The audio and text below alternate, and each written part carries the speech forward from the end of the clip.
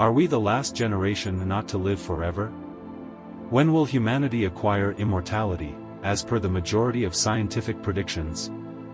Will it happen soon enough to have an impact on all of us who are living today, or just some of us? In this video, we explore how far science has progressed in its quest for immortality and pose the question, are we Generation Death? Are we the last humans left to perish? Death has been an unavoidable fact of life for as long as there have been humans and life on Earth, the essential component of any physical existence. But this seemingly unalterable truth is being tested more than ever in the 21st century. So, rather than accepting death, are we now on the verge of defeating it? Are we part of Generation Death? Will we be the last people to pass away? Scientists are beginning to pose these issues more frequently as it seems as though we are getting closer and closer to eternal existence. Of course, a lot depends on your current age. Which generation, if any, you personally belong to. The predictions do differ, but as of the early 2020s, the majority seem to indicate that members of Generation Z may be the first to have access to immortality. In broader projections, the slightly older millennials are also seen as potential immortals.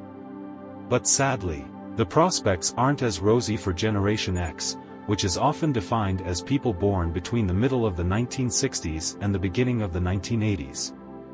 With comparatively few estimates going back this far. Right now, according to the most popular predictions, you need to have been born in the mid-80s or later to potentially live forever.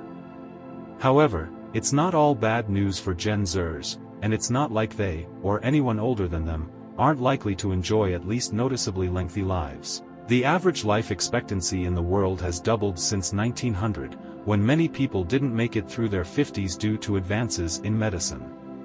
In general, everyone is living longer. The 20th century, which saw an unheard of acceleration in medical research and technology, is to credit for that. We're more adept than ever at identifying and treating illnesses nowadays.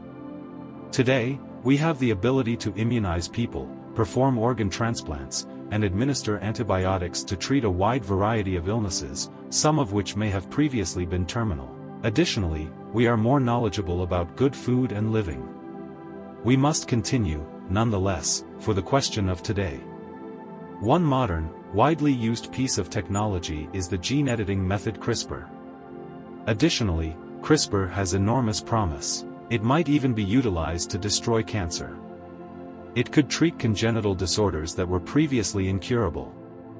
Some projections even suggest that it may be utilized to slow down or stop the aging process. Although there is already a sizable business devoted to making individuals look and feel youthful, CRISPR may be the missing piece.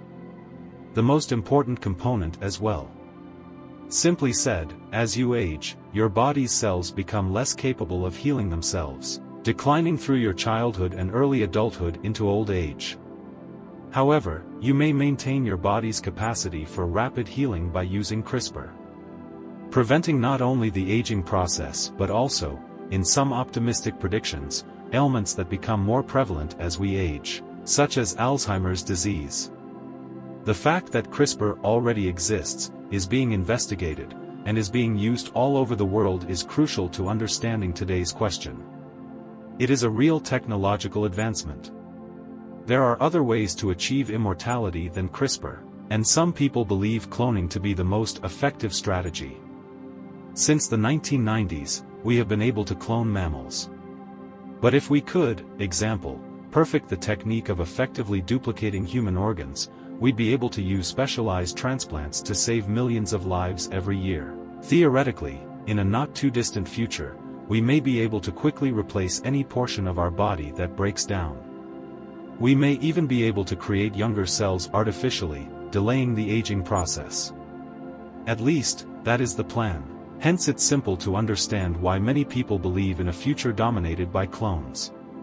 Cloning's ethical implications are not simple, though. In the traditional sci-fi scenario, humans create completely new copies of themselves and occasionally use those clones as spares. But would it be right even if we had the technology to accomplish that? The clone you will have grown up in their own way and been created from an embryo, just like you were. they will also have a brain of their own.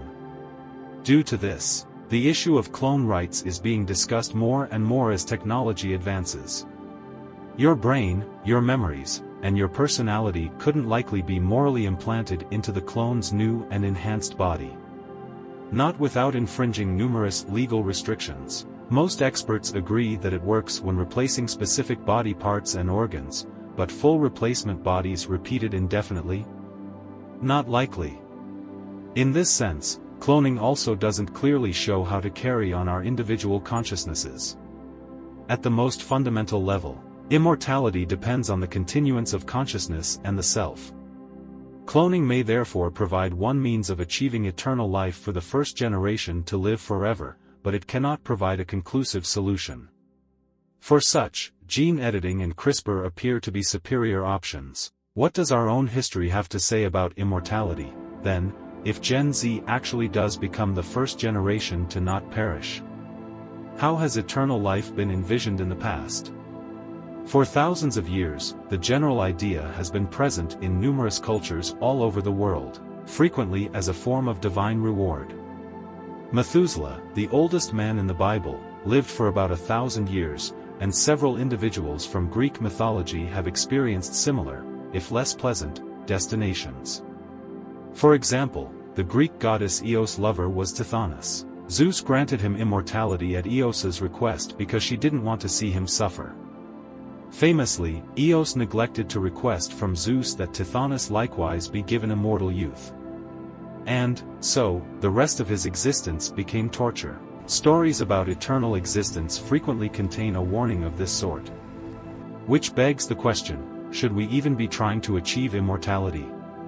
Should we be pitying or envious of the first, future humanity who never have to die if it is not to be for some of us? We have historically disagreed on this issue. How do you feel? Many religious believers place a great deal of importance on their beliefs on mortality and the hereafter. Therefore, for many, immortality may raise more questions than it resolves. But many people would respond that they just don't want to live forever, regardless of their religious or cultural beliefs.